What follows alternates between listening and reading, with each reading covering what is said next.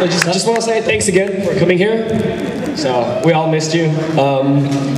So if you can't answer this first question, which is if they're inside the computers, who's operating their data pads and zip boards and glitch? But if you can't answer that, my main question is they have a second Guardian in mainframe. He's that other, he's like that round, I think his name is Gene? He was like that round dude. Well, it used to be me, but I lost weight. Well, because all the Guardians had the black and gold. And the Codemaster. Do you mean the Code? No, it wasn't the Codemaster, because I remember there was Bob, and then there was this other guy, he was like British too, he was drinking tea and crumpets in some of those episodes. No, yeah, one of the, he has an assistant named Binky. Oh, Algie. Is it Algie? The Zero. He's not a Guardian. Well, no, there was another unit sprite that had the Guardian logo. And oh, no, I see where this is coming from. No, it is accepted that the Guardian icons are gold and black, yeah? Right, and there are an awful lot of other people in mainframe with a gold and black icon. That does not mean you're a Guardian. It's one of those, you know, those diagram things, like all Guardian icons are gold and black, but not all icons are Guardian icons, kind of thing. So, yes. Now I see what you mean. Yes. I kind of thought. I mean, Frisket had a gold and black icon. It doesn't mean he's a Guardian. Yes. Sorry? Frisket, best Guardian ever. Yeah, but he can't click his own icon. Thank you. All right, I want to ask about Nintendo console that came out shortly after ReBoot had finished, called the GameCube. That was a purple cube. Did Nintendo ever contact you guys and talk about that at all, or is it just... No, they bloody well didn't. And if we were a huge, powerful, successful company like Pixar, we'd sue their ass for that. No, there was no... They just did it. And it was like, you bastards. They went, what? It's purple. And it's a cube. I guess we could call it a purple cube. No trademark on that. No, yes, you could argue that we should have, if we were smarter, we would have trademarked it first, but we didn't. No, exceedingly strange. Wait, just a sec. I have a question for Gavin. You see lots of like nods to ReBoot in popular culture over the years. I think like that. If you look, there was one recently where they were doing an advertisement. They did a nod to Andrea, and it was Betty White voicing her. What? Okay.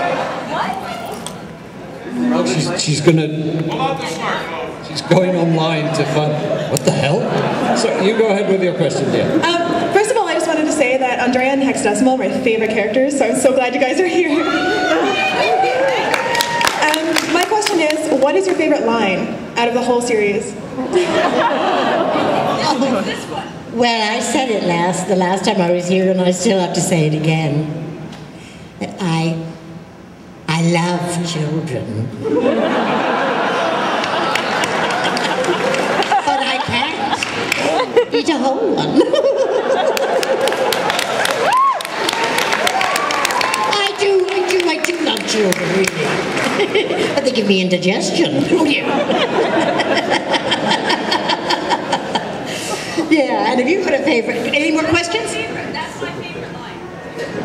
Oh, that's her favorite line, too. We wanted to be each other and mouse. So, there's all our favorite lines. Give it back to you. Yeah, it took about 7 years to get that line in the show. Because I actually came up with that line, I'm very proud of that. And I kept saying to Dan DiDio, who was like our uber creative righty guru at the time, I'm like, we've got to get this line in the show, we've got to get this line in the show. And he's like, yeah, but it has to be the right moment, it has to be exactly the right moment for that line to work. And it took 7 years to get the exact right moment. And it had to be Enzo, it had to be Hex and Enzo, because they had that they had a relationship, if you like, from race, all the way forward from Racing the Clock, they had a relationship with each other. So, yeah, it was good that it ended up being Hex talking about Enzo with Dot there. So, that's my favourite line in the show, too. Just out of curiosity from me, question to you, we two women, what was it about our characters that appealed to you? Mostly that, it's the same with Mouse too, the same reason I loved her is because they're strong characters. They're females who don't take shit from anybody. And they look good doing it. They look very good doing it. Yeah. Okay, and I was wrong. It's Jane Lynch. It was not Betty White. It was Jane Lynch. Just Google it if you're interested. They did some people say it was going to be the next Toy Story. It was a little Pixar short, and I swear it's a nod to Andrea.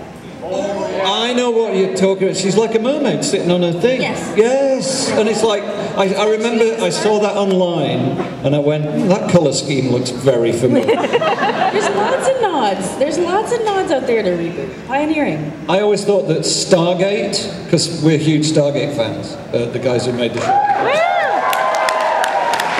I always thought that we had a sort of, because we used to do homages to them, and I've never talked to any of the Stargate guys to check this fact, but I always got the impression that they were doing homages to us as well. I think we used to do nods to each other. I don't know if that's true. I know we did to them. I don't know if they did it back. Thank you. Well, thank you for finding us strong women because we're not down yet. Good, I'm glad. Hi. I'd like to first thank you for creating one of the best shows on TV, especially in the 1990s when all was 2D crap, and also specifically to Gavin to contributing to Beast Wars, which is one of my favorite shows.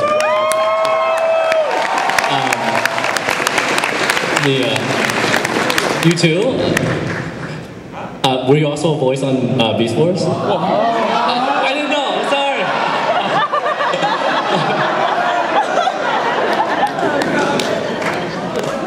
Maximals, Maxima!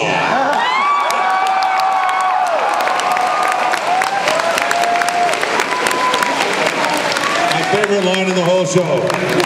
Shut up, rat trap.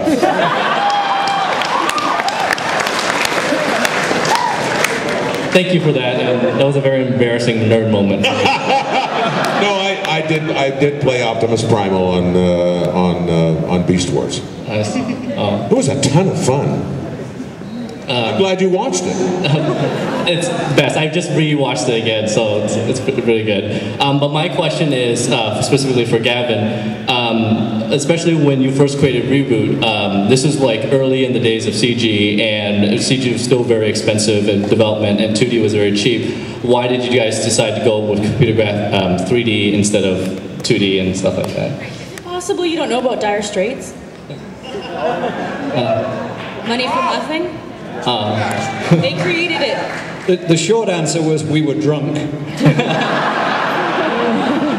The longer answer is myself and Ian Pearson, who's one of the other creators of the show, because I did not do it alone, we did a pop promo for Dire Straits back in 1984 called Money for Nothing.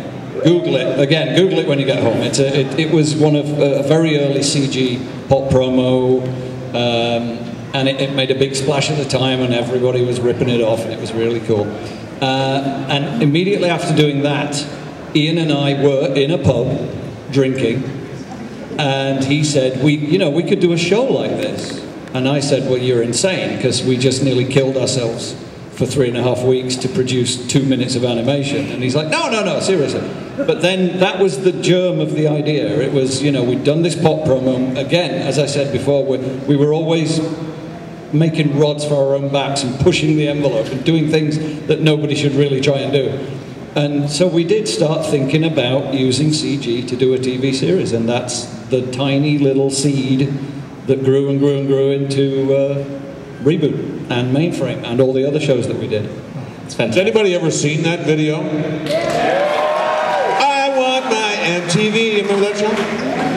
That was a great video, and when you think of the computer animation at that time and the computer animation today, after only 25 years or 26 years, it's phenomenal the developments that have occurred. And I was just saying to Ian earlier, or to Gavin earlier, because he mentioned Ian, my golf guy. But I was saying to Gavin earlier, imagine what ReBoot would look like today with today's technology and today's computer processing capabilities and the graphics that are available to us. I think it would be an unbelievably awesome show. I'm thinking, I may be wrong, but I'm thinking that would be fantastic. Yes, sir.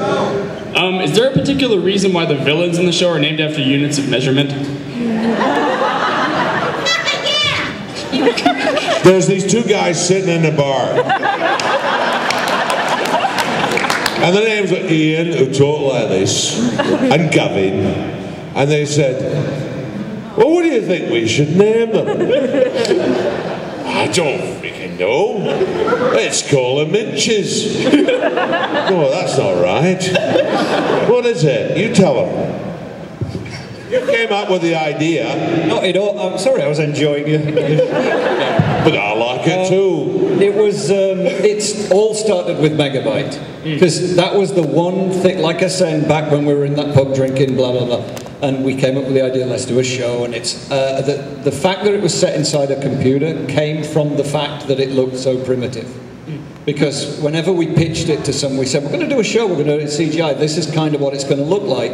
And they said, well, it looks kind of weird, why does it look so weird? And then we came up with, because it's inside a computer. And they went, oh, yeah, bro, yeah, that totally works. And everybody just accepted it. So then the next step was, two things that we came up with from minute one that stayed into the whole thing. One was Megabyte. It's like the villain is called Megabyte because it's a great name for a villain. And he's a big guy and she's got a big jaw. And hexadecimal was this because she's a witch. Well, actually, she was a witch to begin with, and then she became this Queen of Chaos thing. Yeah. Shirley's not a witch. But yeah, so that's where it started. And the two things from day one were Megabyte is the bad guy, hexadecimal is kind of a bad guy. And that was it. And we moved forward from there. Sorry, folks, we have another session in here. So we're going to have to end this right now. But thank you so much. Let's have a big hand for the cast of ReBoot. Thanks, everybody. Thank you so much for coming. You're having such fun. Wow. Well, listen, we're going to be over at the ReBoot display at 89. What is it? I can't remember the number. It's right across from the Batmobile. So if you have any other questions, by all means, pop on by, come and say hello. All right, thanks, everyone.